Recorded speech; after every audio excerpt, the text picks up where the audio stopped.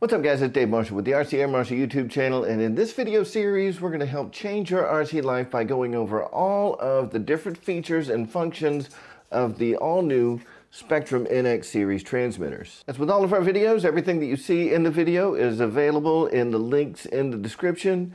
Those are affiliate links, and when you use those, it pays a small commission back to the channel, and we really appreciate your support. If you like the videos that we're putting out here on the RC Air Marshal YouTube channel, be sure to hit that subscribe button and turn your notifications on so you never miss another video. Now let's get to today's tutorial. What's up guys? In today's video, we're going to be talking about the flap system and all of the options and features that go along with that. So in order to get into the flap system, we're simply going to click the scroll wheel down one click, which will take us into our function list, and there is no flap system. I would normally see the flap system here between digital switch setup and mixing. So where is it? So by default, what you're seeing is normal. If you are not seeing flap system and you have flaps set up on your airplane, you have to unlock the flap system menu by setting your wing type to a wing type that includes flaps. So we're going to go over that real quick. What you have to do is back out to your main screen, click your scroll wheel, and we're going to go to System Setup. Let's click Yes, and we're going to go down to Aircraft Type. That will allow us to set up the different wing types for the aircraft or the model that we're in. So we click that scroll wheel, and here on wing type, we'll just scroll down once to highlight where it says normal. Let's click that. That'll allow us to adjust that setting. And when you're looking at normal wing types, so wing types that have just an aileron servo. So right now this is one aileron servo that's going to control both ailerons. You will not have flap setup available with this wing type selected. So here with dual aileron, one servo for each aileron, you're still not going to have flap system. When you get to flaperon, you will have the flap system menu item available to you. Here where we've got one aileron, one flap, that's going to work. One aileron, two flaps, that will work.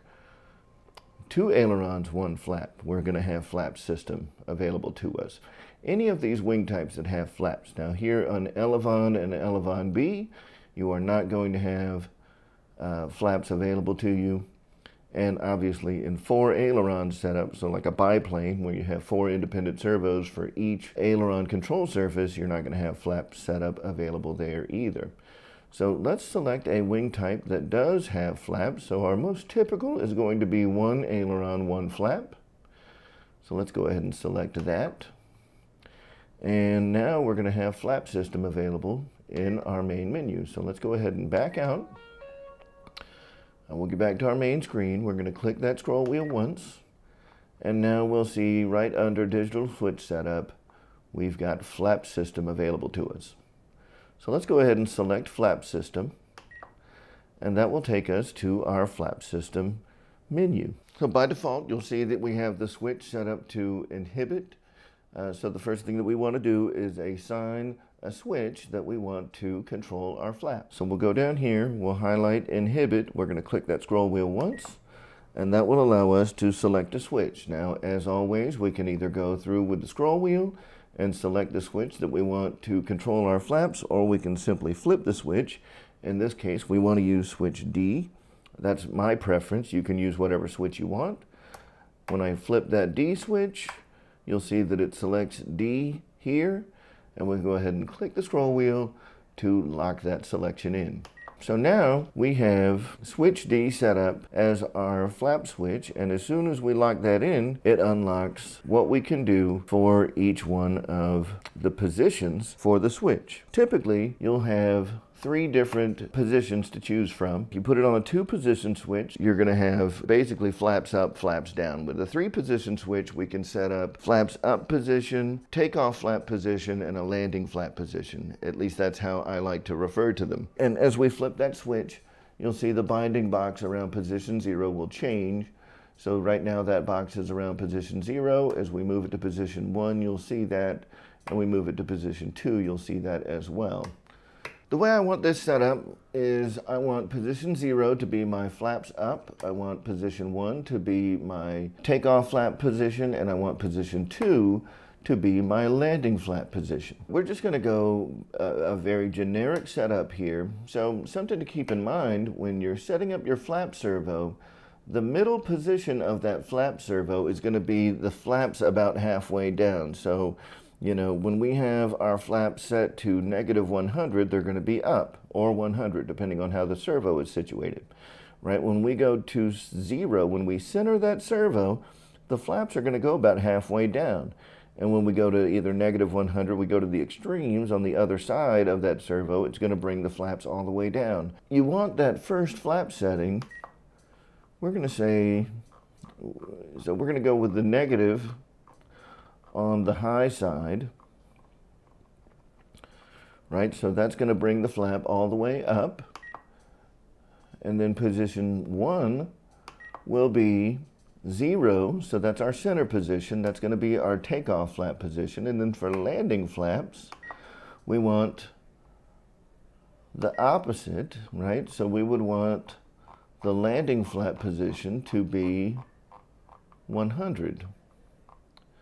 All right, now down here in the channel monitor for flaps, right? So once you have a wing type that supports flaps, Channel 6, which is typically aux 1, is going to change the name. It's now going to be called FLP, right? It's going to be the flap channel. So we can see as we manipulate this switch on the channel monitor that that's going to change. Now, I know that it shows it down right now, but that's all preference, right? So if we wanted to change that, we can go and do the same thing, where we can change this to, say, 100.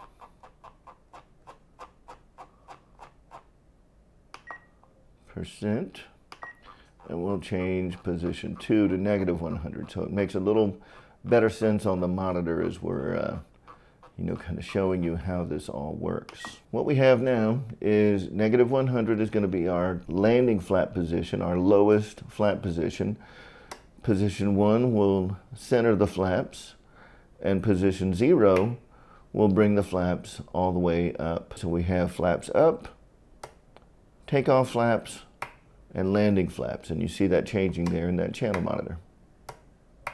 I don't like my flaps to go instantly, right? So when I have my flaps set to with no speed change, as I change it, and you can see it in the channel monitor, as I move that switch, the transition from 100 to 0 is instant, and the transition from 0 to -100 is also instant. You know, if I just go straight back up, and depending on the response time of your servo, most servos are pretty quick, so the flaps are just going to jump, you know, from your landing flap position to your flaps up position. It'd be very quick. So what you want, or what I like personally, is for there to be some delay there. And that's where the speed setting here at the bottom comes in. When we go down to speed, we can change that. So we'll just click that, and we can set a delay timer for the flaps.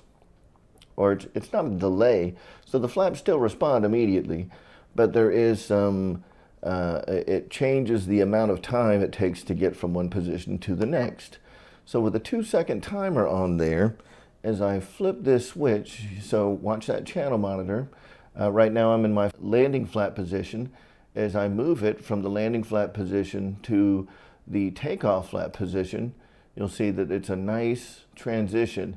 It's not instantaneous. So I'm going to move it to flaps up, and you'll see there's a delayed time there to get to the flaps up position. And if I move it from flaps up to landing flaps, it has a nice transitional speed there. So it's more realistic to a scale aircraft, where when you set that flap position, it moves nice and slow, so you don't see any kind of odd tendencies in the air, especially in the case that you were to set your flaps with too much airspeed. You'll see either a lot of ballooning, you know, where the airplane, like the nose of the airplane will go up, or you'll see the airplane nose down abruptly. I like to have that nice delay there, so whatever the airplane's doing, I can either alter my speed or alter my angle of attack to compensate for whatever tendencies the airplane's going to have as I start to deploy those flaps. Over here you're going to see linked. That is a new feature in the latest version of the NX series firmware. Just keep in mind for all of the videos that we're making on the NX series that we're always using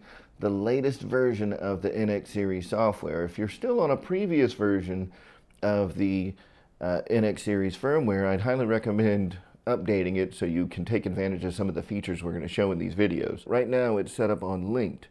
We can highlight that option and we can change that from independent to linked. What that is going to do, if I go down here and I set position 1 to be a 2-second transition, when I change from position 1 to position 2, that's going to be an instant change, right? When I go from position 2 to position 1, it's going to take 2 seconds to get there.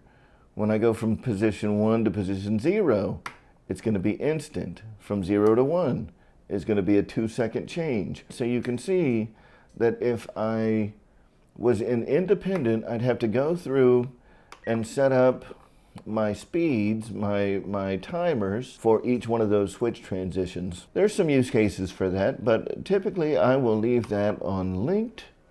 So now all of my positions are set to 2 seconds, and you'll see as I flip through the switch values that they are all following that 2-second movement speed. That's what you're getting when you click between independent and linked. Now let's go back up here and talk about these elevator percentages. For each position of the flaps, I can set up an elevator mix that goes along with those.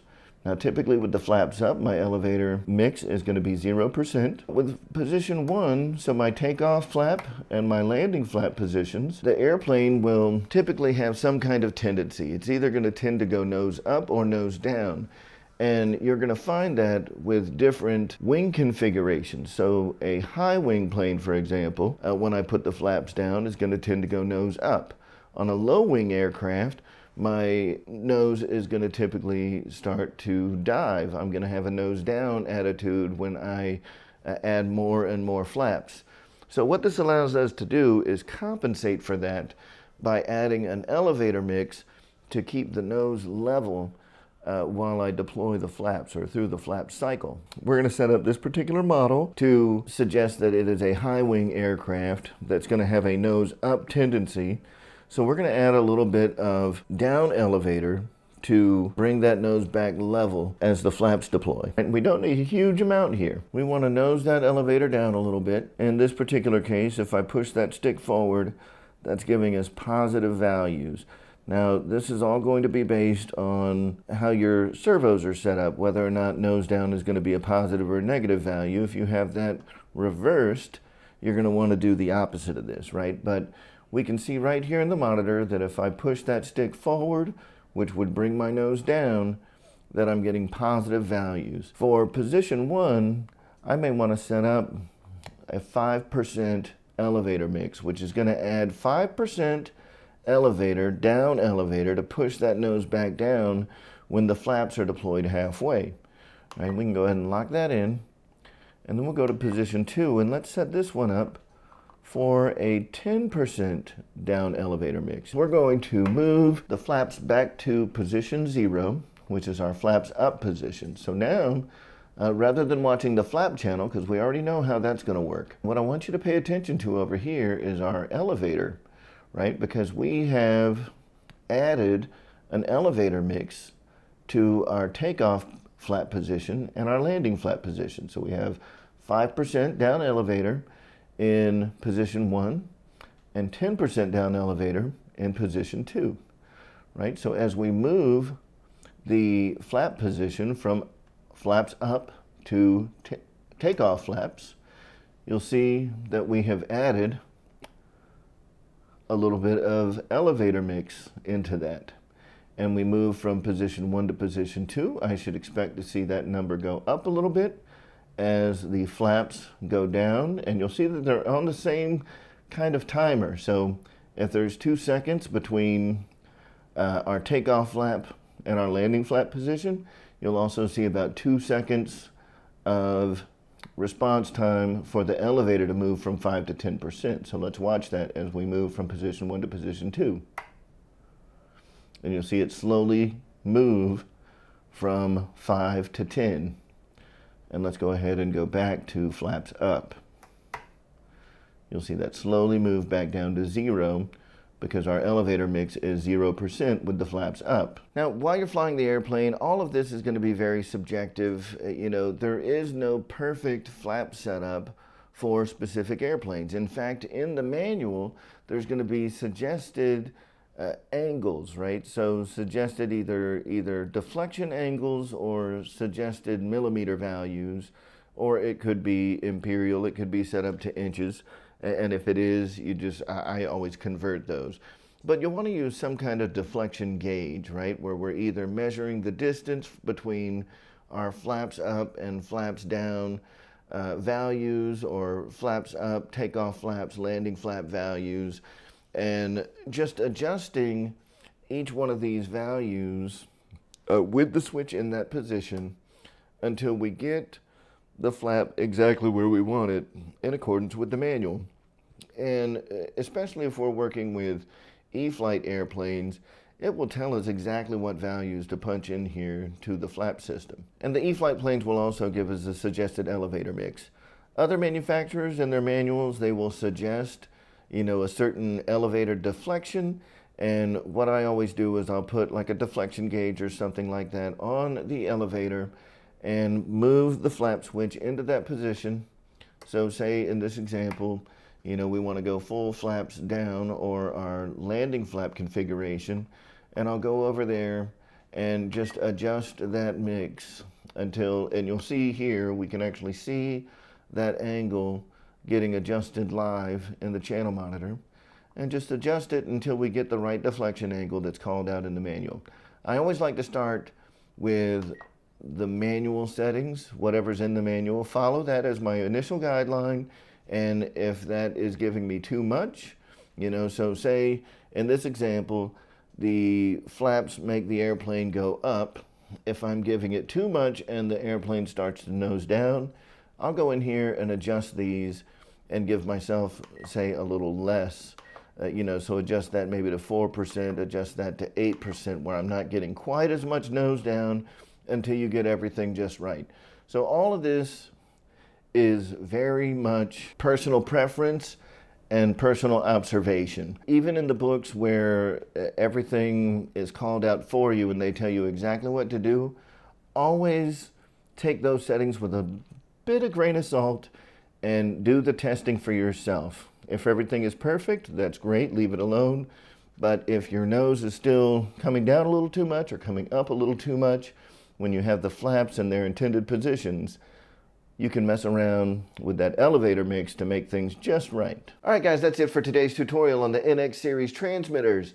Again, if you're looking to buy an NX Series transmitter, please check our links in the description. Those are affiliate links that pay a small commission back to the channel, and we absolutely appreciate your support. And as always, for all the other things that you need to change your RC life, you can always go to rcairmarshal.com, where you'll find affiliate links to all of our affiliate partners. If you have any questions on today's video, be sure to leave those down in the comments below, and I'll be sure to answer those as soon as I get a chance. If you enjoyed today's video, be sure to like, share, subscribe, turn on those notifications. Thank you guys so much for watching, and we will see you in the next one.